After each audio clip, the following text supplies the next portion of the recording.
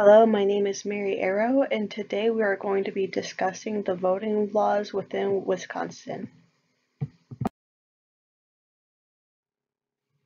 The area size of the state is about 65,498 square miles.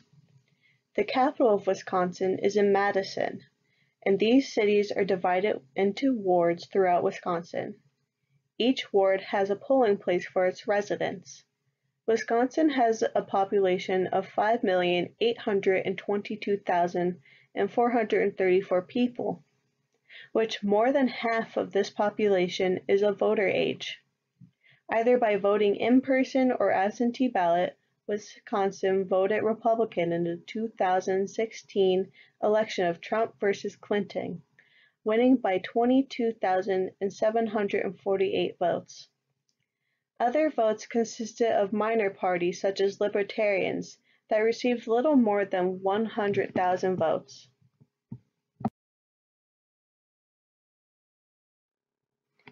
Now, to be eligible to vote in any election, you must first register as a resident of at least 28 days within the state of Wisconsin.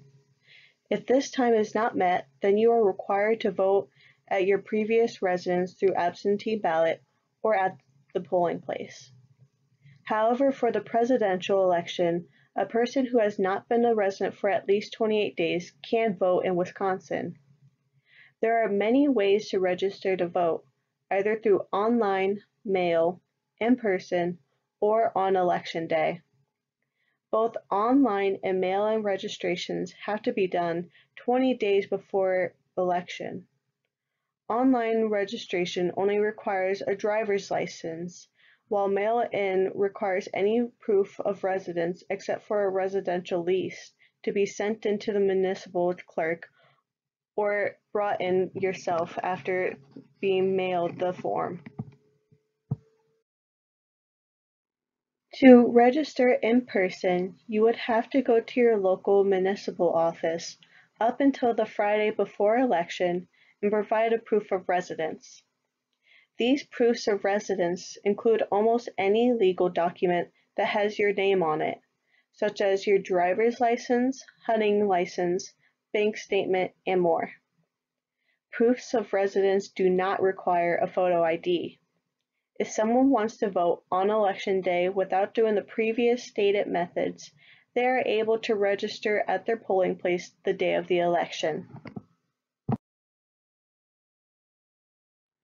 Once a person's registered to vote with their proof of residence, they then have to search which ward they live in. They can find this on myvote.wi.gov. All they need to enter is their address, and the nearest polling office will be assigned to them. A new law has recently been added to Wisconsin where photo ID is needed in order to receive a ballot. The state does provide free state IDs, however you can use your driver's license, student ID, or passport, and they must be in date. Any expired identification will not be accepted. Exceptions to this law is if your religion does not allow photos to be taken of you, where the state then will issue you a residence card that does not contain your image. If you cannot make it to an in-person voting, you could request a mail-in ballot on Wisconsin's voting website, or by mail, which does not require any reason you cannot make it to a polling place. A certificate of authenticity must be signed by the voter and the voter's witness with the witness's address as well. Once you complete the ballot, you could drop it off at your clerk's office. To drop off your ballot or vote in person absentee, your clerk might provide you with a drop box, an appointment, or other in-person absentee voting locations, such as a local library. You could also mail your ballot back to the clerk's office with a government-paid envelope found within the given absentee voter letter mailed to you. You must mail back your ballot or drop it off in person 7 days before election.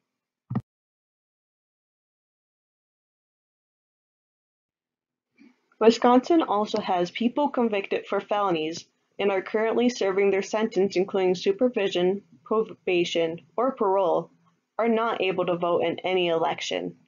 However, once they complete their sentence and are no longer under any type of surveillance, their right to vote is restored. To put everything together, Wisconsin has polling places throughout their cities and divisions called wards. To be able to vote in any election other than the presidential election, you must be a resident for 28 days. If the election is for a president, your time of residency does not matter, but you still must register to vote within the state.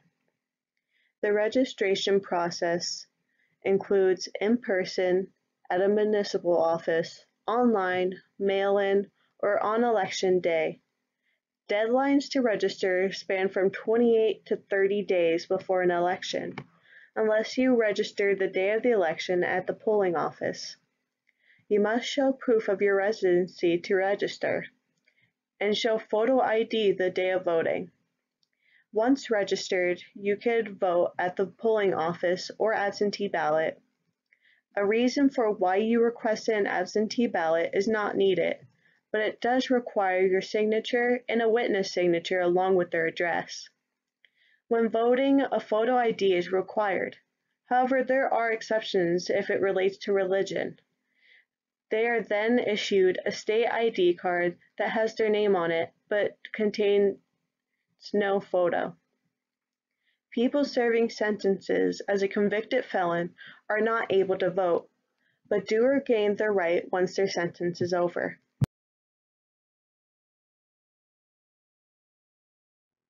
For more information on how to vote within Wisconsin, you can visit myvote.wi.gov, where you can find upcoming election dates, ballot tracking services, polling office, and more general information.